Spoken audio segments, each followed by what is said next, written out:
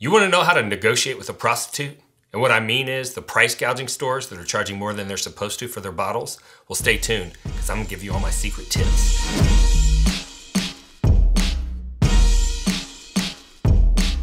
So in the intro, I referred to the price gouging stores as prostitutes. Let me explain what I mean. I always encourage the Bourbon Real Talk family to form relationships with their local liquor store. You're gonna go in, you're gonna share samples, you're gonna be kind, you're gonna be interested, you're gonna be interesting. And over time, you're gonna get to know each other and they're gonna learn that you care about their business objectives, that you drink whiskey and you don't flip it, and you're gonna be able to purchase bottles. Now, the converse of that type of mutually symbiotic business relationship is a situation where you go into a store and you go, hey, I wanna form a relationship with you. And they go, no, only if you pay me. If you give me enough money, I'll sell myself out. That's how I look at price gouging stores. And I think that's why serious whiskey collectors get upset when they go into a store that's turned themselves into a museum. You can walk in there and all of the bottles that you've ever wanted to buy are sitting right there on the shelves. But there's a reason why they're sitting right there on the shelves. And they're sitting right there on the shelves because they're charging, in some cases, 20 times more than they're supposed to be charging based on the manufacturer's suggested retail price. That's what a price gouging store is. So I remember like yesterday, Wes, our producer, he reached out to me and he was very excited. And he said, Randy, I found all the rare and allocated items. And I said, hold the phone, Wes. You're at Liquor Depot. And he said, how did you know that? And I said, there's only one local liquor store that has all of the bottles available, and it's Liquor Depot, because they're charging 15, 20 times more than they're supposed to for those bottles. And most of those bottles you can have shipped to your house the next day for less money if you're willing to buy on the secondary. He said, oh. But there are ways that you can negotiate with these price gouging stores, and there are ways that you can build relationships with them. Because let's keep in mind, their urge to charge far more for the bottle than they're supposed to is sometimes just out of selfishness and a lack of willingness to put in the work to figure out who the best customers are and to try and use those bottles to build relationships. But sometimes it's just a defense mechanism, right? Because they don't want to make any mistakes and they don't want to upset any of their regular customers who are the ones that really pay the bills around there. And so they go, well, the easiest thing to do is just to mark it up beyond a price that anybody would reasonably pay, and now I don't have to worry about it. And if that's the situation with the store, there is an opportunity for you to go in there, break down their defenses, and end up with the bottle of your dreams. And here's how. Now, in other episodes, I've explained to you that the way that you build relationships with any store is whenever you come in, you always buy something, you have a friendly conversation, you talk about, your whiskey club, bottle samples, you offer them samples, you show them pictures of your open bottles, show them pictures of bottle shares, all of that stuff. And you make yourself known, you consistently go in there, and that's how you form that relationship that they want to reward with the good bottles. Now, we're going to come up with a different variation of that plan specifically for price gouging stores. So the first thing that I want you to do is avoid asking about the allocated bottles when you first come into the store, okay? When you walk in and you see all of the bottles that you've ever wanted, the Pappy Van Winkles and the Blanton's Golden straight from the barrel and the B-Tax there's no reason for you to ask about those bottles, because all it does is start the relationship off on a negative foot. So if you walk in, you see all those bottles, I wouldn't even say anything about it, right? Now you know who you're dealing with. You're dealing with a price gouger. So I would say that you wait to even say anything to them about those bottles until you're confident that they remember who you are from previous visits. So if you're going to try and do this strategy, this needs to be a store that you can very easily frequent, someplace that's on your way to and from work, someplace that's close to your house or something like that. And whenever you go in, I want you to buy something. I want you to check the rest of their prices and make sure the rest of their prices are in alignment with what you can get those bottles for someplace else. I wouldn't even try this strategy if their prices were high across the board. But you can go in and get your daily drinkers. You can get your Elijah Craigs. You can get your Maker's Mark, your Woodfords, your Knob Creeks, whatever. And while you're in there, strike up those conversations, right? But avoid bringing up the allocated bottles in the beginning. After you've been in there enough times that you're pretty confident that they know who you are and you can start to ask about those bottles, when they tell you the price, and this is crucial, I do not want you to have any sort of negative reaction to the price. Most people start, complaining that it's far above retail and all of that stuff, and you just put yourself in the category of every other whiskey nerd that goes walking into that place, and that's not good because that's not going to get you what you want. Here's where you are going to start to set yourself apart. I want you to start to express to them that you understand why they're doing what they're doing, right? I want you to start telling them stories about podcasts that you've watched or articles that you've read or other store owners that you've talked to and say, I hear it's really hard for you guys to get these bottles, right? Don't you have to sometimes buy cases of stuff that you don't necessarily have customers for? And start to show them that you understand their plight. I want you to take that one step further and specifically identify with them by saying, it must be really hard for you to have to do all this work to get these bottles. And then you have, customers coming in here expecting you to just sell them to you at MSRP for almost no profit when you had to do all of this stuff to get them. And just let them talk, let them explain. Let them tell the story about the wholesaler that came in that was behind on his meeting his sales objective. And he put pressure on them that they weren't going to get their allocated bottles unless they bought X number of cases of some nonsense vodka or whatever it was, right? And they'll start telling you stories. And that's when you can identify with each other. That's when you can understand their situation and they see you as an ally and a friend. If the store will allow you to take photos, I recommend that you take photos of any of the bottles that you're interested in, especially if you can capture the price, because that information is going to become helpful for you later. So you've been going into the store on a regular basis, you're known, you've started to build rapport, you've identified with the store decision maker, and now it's time to start progressing forward towards asking for a favor. So once you have identified your target bottles and hopefully you're able to get photos of them, I need you to start doing research on those bottles. And what I want you to do is I want you to identify what their MSRP is, the manufacturer suggested retail price, which for the most part, you can just type in the name of the whiskey and MSRP, and it's the first result that comes up on Google. So that's not hard to find. And then the other thing that I want you to do is I want you to do research to see what the secondary value of that bottle is. So if you're gonna play this game, you kind of have to be on some secondary sites and you need to learn how to run comps to find comparable sales. And go look for that bottle and see what other people have been paying for it. And that's gonna give you the lower end and the upper end of what the price should be for that bottle. Then once you have that information, I want you to set a goal for which bottles you want to acquire and at what price. And that price is going to likely be something between MSRP and the secondary value of that bottle. Because part of the reason why the strategy works isn't because you're demanding to pay MSRP. It's because you've shown enough empathy for their situation that when you offer to pay a price that's above MSRP, they feel like you're still identifying with them and that they're still accomplishing their objectives. So you need to pick a number that's somewhere in there. I want you to very specifically start to tell them that you're there to support them for the long term and that you want to be a regular customer of theirs, okay?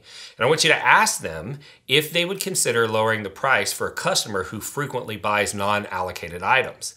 They already know that's you because you've already come into the store, 2, 3, 4, 5 times at this point, hadn't said anything about allocated bottles and always bought something when you were in there and had a pleasant, connected type of conversation that's going to make them go, oh, okay, well, if I'm going to give up the value of the higher profit margin on this bottle, it'd probably be good for me to give that value up for this individual because I'm going to make it up on the other purchases that this person will make when they continue to come in the store. So if you specifically make reference to that, that's going to put them in the right frame of mind to make the right decision. Oh, well, hello there, you fellow bourbon lovers, you.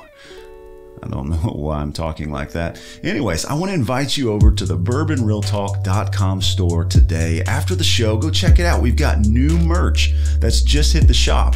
We've got travel cases for your wee glens and your big glens. We've got toppers for your glens as well. We've got the rocks glasses that we offer now and all the other cool merch that you're used to seeing there. So go check it out after the show and support the channel by checking out our store and picking up a couple things and getting them on your doorstep a few days later. We can't wait for you to check out all the new merch that we've got to offer now at bourbonrealtalk.com.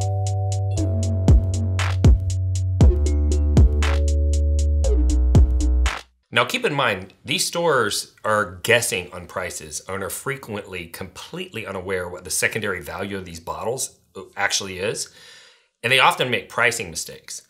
So I've seen scenarios where we've gone into a store and they were asking, say, $800 for a William LaRue Weller that at the time was trading for $1,400, $1,500 on the secondary. And I've seen scenarios where they were asking for $500 for a bottle of Weller 12 that you can have shipped to your door any day of the week for $150 to $250, right? And so keep in mind, they don't have the data that you have. So now you're in a position to negotiate with authority. And what I do with that is after I've asked them for a discount, and I actually reveal to them what the price is that I want to pay, sometimes they just say yes. But if they say no and they give pushback, especially if the price that they're asking for is above secondary, then what I'll sometimes do is actually pull up the secondary and show them what those bottles are trading for and explain to them that right then and there from their store, you could post a request and have that bottle for less money than they're asking you to pay for it and have it shipped directly to your door. Now, this is a very aggressive tactic, and up to this point, everything that we've done has been about showing empathy and compassion. But keep in mind, we are trying to negotiate with somebody who is trying to take advantage of you, right? And so in this instance, we're going to use some more aggressive tactics than we ever would at a regular MSRP store because it's warranted under the circumstances. Another thing that I'll do in these stores is they'll frequently say, oh, people come in here and buy these bottles at this price all the time. And they try to make it sound like, no, this is a good deal for you. Usually showing them the secondary stops that argument, but if you are unable to show them the secondary or whatever, another thing that I can do is ask if I can see the bottle. Get your phone out, turn your light on, and turn the bottle until you find the laser code. Most allocated bottles have a laser code, and the first two numbers are the year that the bottle was released in. And it is very common in these museum-like stores for them to have a bottle that's been sitting on the shelves for 2, 3, 4 years, sometimes 5 years. And if they're telling you, and you can actually hold it up and show it to them and say, well, you say people buy these bottles all the time, but this bottle hasn't been released for the last 5 years, which means this bottle's been sitting here for 5 years. That's why I'm trying to give you a price that's, far more than the manufacturer suggested, but not quite as high as what you have it at, because obviously people aren't buying it at that price, right? And often that's enough to get them to be a little bit more reasonable about what their expectations are. Now, while you're using all of these slightly more aggressive negotiating tactics, I want you to be polite and friendly. I don't want there to be any arguing. I don't want them to hear frustration in your voice, because that's going to do away with the benefit of the relationship building that you've been working on from the beginning. Now, if you get a positive answer and they say yes and they're willing to discount their price, now it's time for you to offer a bulk buy, because there's probably more than one bottle that they're offering. And that's often when I'll go, oh, okay, well, what if I bought 3 bottles, right? What if we worked out a deal on these 3? Because once they've established in their minds a discount percentage off of what they were expecting, often they'll apply that discount to multiple bottles, and then you get to do a bulk buy and get more than you otherwise would have and take greater advantage of the opportunity. If for whatever reason they say no, and they probably will the first time you ask, I don't want you to get discouraged. And again, don't express any frustration because you don't want to damage the relationship. It's pretty common for them to test the waters and see how strong your resolve is in expecting a discount for those bottles. In fact, I've seen scenarios where after you left, they end up calling you and going like, hey, I talked with somebody else and they said I can discount the bottles to X number or whatever. So don't get discouraged. What I want you to do is keep up the relationship building process. So now that you've actually broached the subject and they know you want the allocated bottles and you've expressed what your discount percentage is, I want you to come into the store at least 2 more times after your initial ask. And each time you come into the store, I want you to have a product in hand that you're going to purchase, whether they say yes or no. And then I want you to ask that same decision maker for the same discount again. The second time you do it, it's no different. If they say no, you buy your stuff and you leave. The third time you come in, I want you to go through that exact same process, pick a product, walk up to the counter, and ask for the discount again. And if they say no this time, this is when you're going to pull out the big guns, right? And what you're going to have to explain to them is, I've been coming into your store regularly buying these shelf available products because I know that that's what your store needs to be successful. And I wanted to show you that I was committed to help you getting what it was that you want. But to be honest with you, I can't keep giving my money to a store that doesn't reciprocate. And so I want to let you know, I know you told me no for the 3rd time, but if you're firm on that no, this is the last time you're going to see me. Because I'm going to take my purchasing power someplace else and try and form a relationship with somebody who's actually interested in a mutually beneficial relationship. And if they say no after that, just be done with them. They're a waste of time. You're never going to get anywhere with them.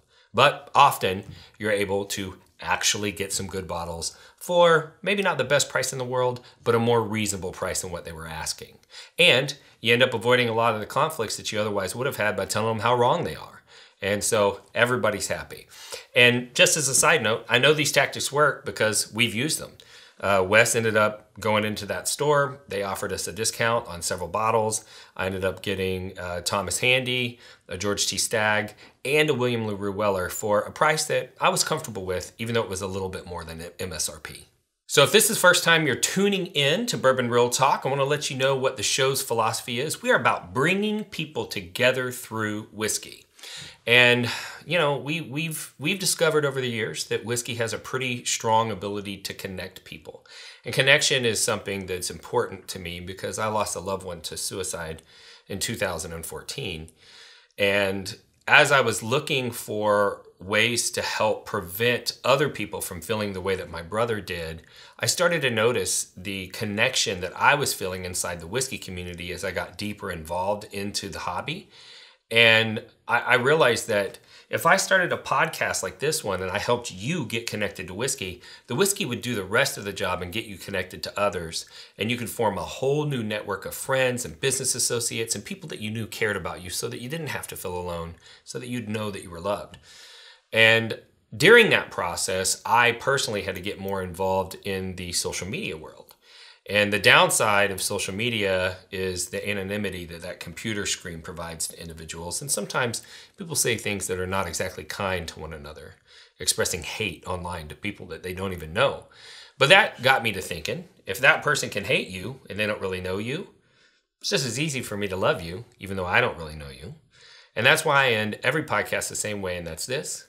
If you woke up this morning and you were unsure whether or not anyone loved you, just know that I love you. And I'll see you next time on Bourbon Real Talk.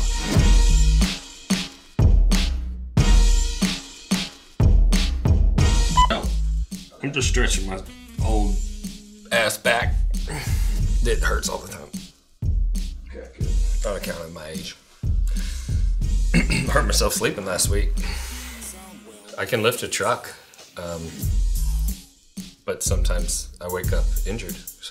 Which is why I encourage all of you out there, go ahead and work out even though you hurt yourself. Because once you're over 40, you're just in pain all the time. You might as well look good while you're doing it. Okay. Perfect. Let's do this.